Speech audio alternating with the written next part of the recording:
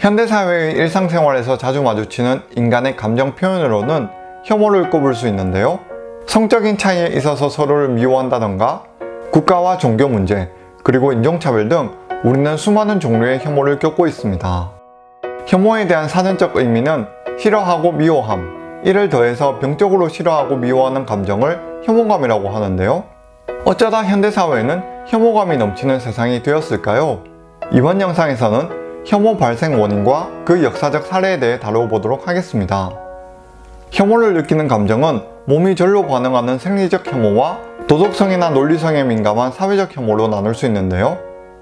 일반적으로 혐오라 하면 타인이나 사회를 향한 인간관계에 해당하는 것이나 우선은 간단하게 생리적 혐오에 대해 언급해 보겠습니다. 생리적 혐오는 쉽게 말해 본능적으로 무언가를 싫어하는 것을 의미하는데요. 징그러운 것을 싫어한다던가 혹은 냄새가 심해서 비위가 상하는 것들을 뜻합니다. 당연히 생리적 혐오의 기준은 사람마다 다르며 누군가에게는 참을 수 있을 만한 냄새가 누군가에게는 구토를 유발하기도 하죠. 이러한 생리적인 현상에서 비위생적인 것들은 특히 입과 관계가 있다고 생각할 때 더 심해집니다. 만약 더러운 것을 볼 때 그것이 자신의 입으로 들어간다고 상상한다면 비위가 더욱 상하기 마련이죠.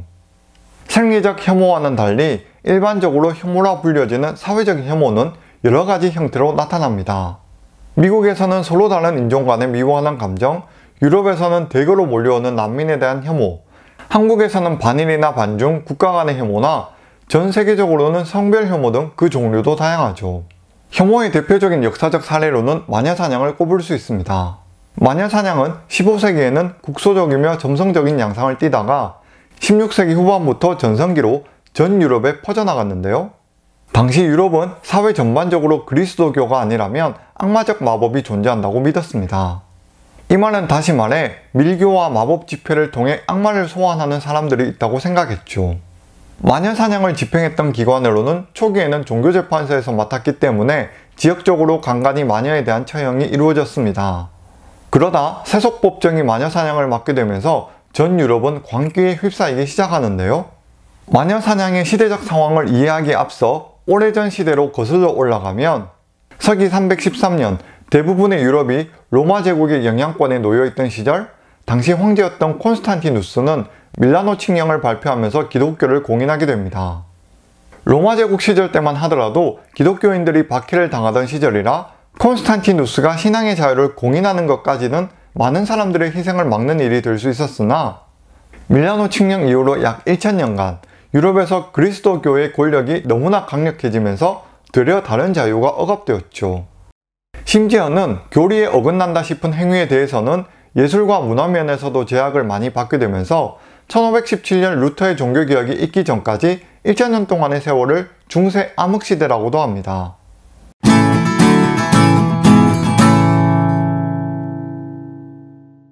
그러던 중 유럽 사회는 크나큰 사회 혼란의 소용돌이에 직면하게 되는데요.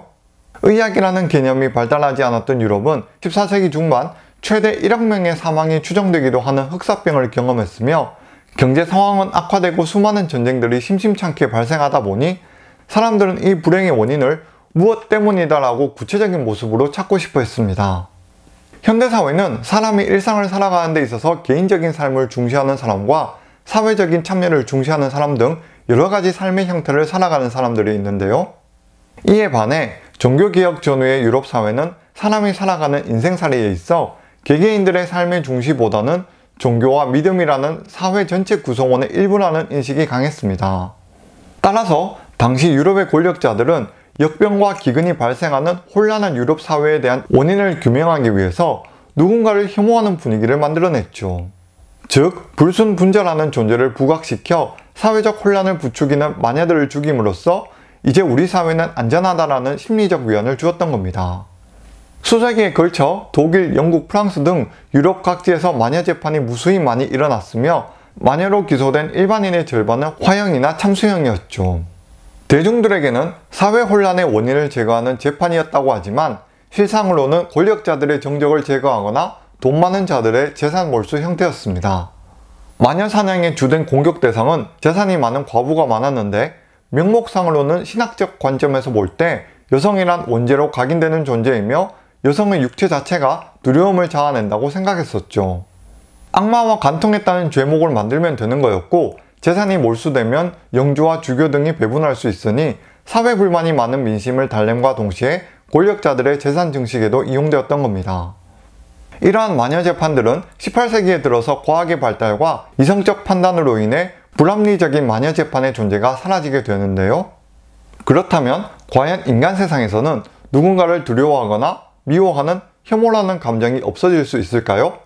모든 이들이 행복한 세상이 되기 위해서는 누군가를 혐오하는 감정이 없어지면 좋은 일이라 할 수 있지만, 안타깝게도 이는 현실에서는 거의 불가능에 가까운 일이라 할 수 있습니다.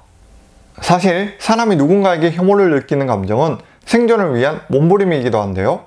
혐오 감정이 발생하는 근본적인 원인은 상대방 혹은 저 집단과 가까이 하면 나한테 무엇인가가 해가 될 수 있다는 점에서 출발합니다.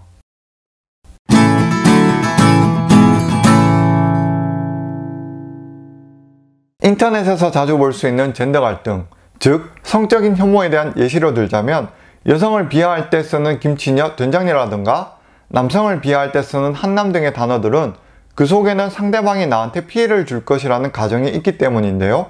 모든 한국 여성들은 나에게 피해를 줄 것이야, 혹은 모든 한국 남자들은 나를 위협할 것이라는 공포심리가 내재되어 있다고 할 수 있습니다. 이성 간의 혐오뿐만 아니라 집단에 대해서도 모델을 확장해 간다면 경상도와 전라도 지역 차이, 반일 감정과 반중 감정 같은 집단 혐오도 역시 내 인생에 해가 될 것이라는 공포심리가 내재되어 있죠. 다시 말해 혐오 감정은 특정 집단이나 이질적인 존재와 가깝게 지내면 신체적이나 사회적으로 피해를 입는다고 생각해서 그 대상을 멀리하는 현상이라 할 수 있는데요. 이렇게 무언가를 두려워하는 것은 사람마다 형태가 다를 뿐 누구든지 갖고 있는 감정이기 때문에 생존을 위해서 자연스러운 감정이라고도 볼 수 있습니다. 하지만 혐오의 대상이 과도하게 많다던가 혐오가 증오로 발전하여 폭력적인 사태로 이어지면 큰 문제가 되기도 하죠. 심지어는 세상을 바라볼 때 미워하는 감정을 점점 키워간다면 결국에는 자신의 평소 일상생활이 힘들어지거나 행복지수가 큰 폭으로 떨어지는 부작용이 있습니다. 혐오 감정을 표출하는 흐름은 스마트폰 시대에 접어들며 크게 증가하고 있습니다. 그전에는 혐오 감정이 없었냐? 그건 아니겠죠. 혐오는 역사적으로도 많은 사례에서 나타났습니다. 고대 문명에서는 신의 노여움을 두려워하여 누군가를 몰아세우며 인신공양을 하기도 했고, 중세 근대 사회에는 대표적으로 마녀사냥이 있죠.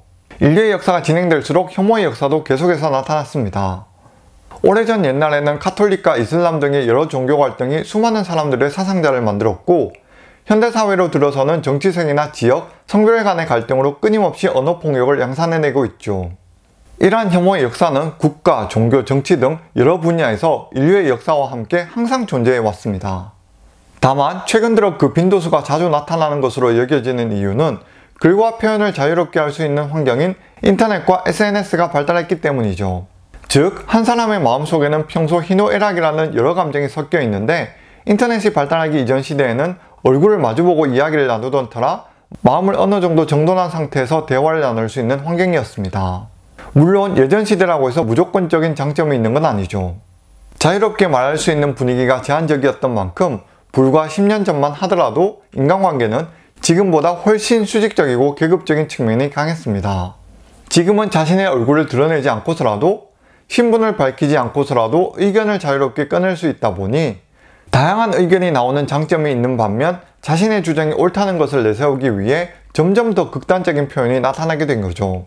극단적인 주장과 의견을 내세우는데 강력한 무기가 될 수 있는 것은 누군가를 미워하는 혐오라는 무기라 할 수 있습니다. 다른 성별을 가진 사람들에게, 다른 지역에 사는 사람들에게, 다른 정치색을 가진 사람들에게 공격을 일삼는 주장들은 더더욱 눈에 띄게 된 것이죠.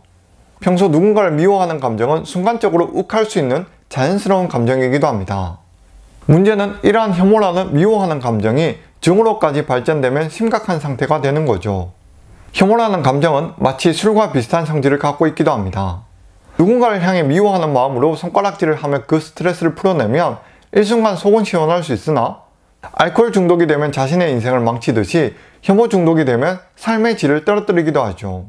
오늘은 혐오의 발생 원인과 혐오 역사에 대해 정리해 보았는데요. 인터넷상에서 서로를 혐오하는 수많은 말들이 떠돌지만 사실은 인류의 역사상 혐오는 끊임없이 존재해 왔습니다. 이러한 혐오 감정의 근본 원인은 상대가 혹은 특정 단체가 자신에게 해를 끼칠 것이라 생각하는 데서 출발하죠. 하지만 인간 내면에는 여러 가지 감정이 존재하는 만큼 나 자신을 위해서라도 혐오 중독까지는 빠지지 않을 수 있도록 넓고 넓은 세상에서 좋은 면을 바라보는 습관도 중요할 것 같습니다.